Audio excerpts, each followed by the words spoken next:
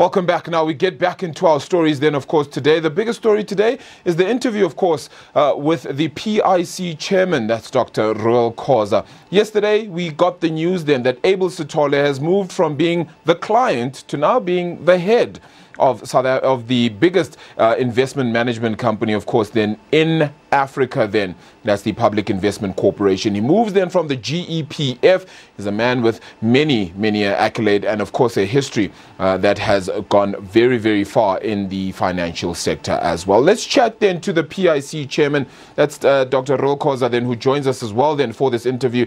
Baba, it's been a time, I suppose, of great turbulence for the PIC itself. Is this a way to steady the ship? Undoubtedly. I think the way to steady the ship had to take a number of steps.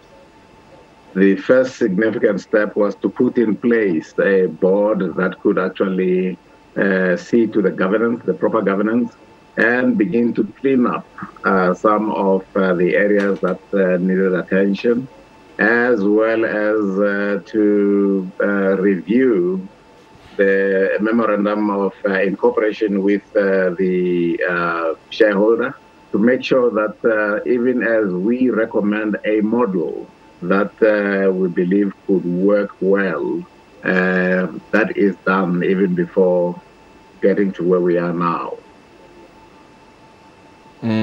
I suppose the difficulty, though, from here is also gaining the credibility of some investment arms, some of your clients as well. You can imagine that in a time like this, it becomes very difficult to only just entrust the PIC. Do you think that you get that? You get the sense that people may want to come back to the PIC in many regards because of this appointment?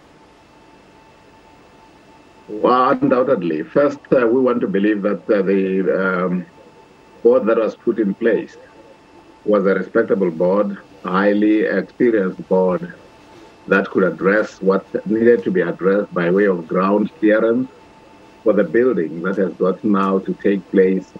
And one major building block to that is the appointment of the chief executive officer. Most of the departments, virtually all of the departments, in fact, were headed by people who were acting. Yet you can't run an organization that way. Yeah, no, certainly not. What becomes Mr. Abel Sithole's sort of first job when he enters that office then as well? What's the first sort of thing you'd like him to do? Well, there are a number of things that he would have to do, and what he might need to do is to prioritize.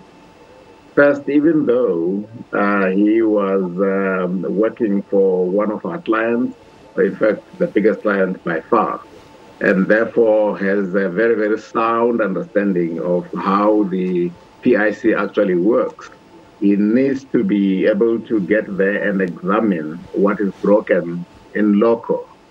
And having done that, prioritize what he might need to do. Our sense when we got there was that the organization was not functioning in an aligned fashion. In other words, even their sense of destiny, which determines the vision, was not clearly articulated. And we've been working on that to some extent, but I believe that it's something that has got to be championed by a chief executive officer who is permanent. The morale, having worked or operated for some 18 months to 2 years under the spotlight of the Party Commission, amongst other issues, the morale would need to be boosted. But that can only be boosted by people having faith in the leadership. And having done that, then the strategy might have to be revisited properly. I have already referred to a newer model or a new model that would actually have to be in place. And that model effectively says there are divisions, critical divisions, that need to be resourced at the C-suite level. Now, having now secured the services of Abel, we one of the first things that we did was to make sure that the position of Chief Executive Officer and Chief Investment Officer are separate.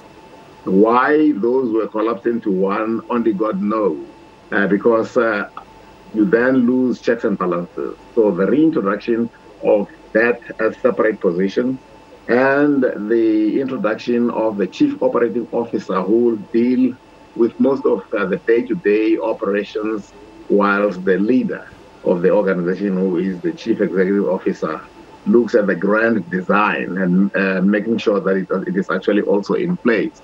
We will also be having somebody to look after ethics, because ethics is where this organization actually floundered and almost petered to a fall. Our sense is that any successful operation rests on two pillars. One, competence, which is provided by the professionals, and second, ethical conduct. So he will actually have to look after that. And flowing out of that is about everything relating to governance and operations can, in fact, then be driven. And they can only be driven by somebody who is standing on terra firma and who wants to say, to believe that somebody who has a 5-year contract is standing on terra firma, somebody who has had the intellectual training with 3 different master's degrees, and worked for virtually everything that is germane to what is being done by PIC. This, we want to believe, would be very, very helpful. He worked for futures research. But because clearly the to-do list then is certainly very hard. I'm sorry to disturb, of course, it's just running out of time. Very quickly, though, your board term does come to an end. Will the rest of the board be restanding for their new term? That I cannot answer, because we were actually called by the leadership of the country. It was national duty calling, and we answered for the period that we were appointed for. It is the prerogative of the shareholder, who happens to be government through finance and treasury, to say, well, continue, because there is a need for you to continue to stabilize things and to make sure that you provide the basis for the new chief executive to actually operate. Or they might say, well, only half of you must remain to make sure that there is a continuity, and we will get others. That is their prerogative, not ours. So I wouldn't be able to answer that question. Mr. Reuel Khoza, thank you so much for the time. They really, really appreciate it. The to-do list clearly absolutely large then there for the incoming CEO of the Public Investment Corporation there, that being Mr. Abel Sithole, who moves from the Government Employee Pension Fund now to the PIC. That's the chairperson there being Reuel Khoza. All right, let's take a quick look.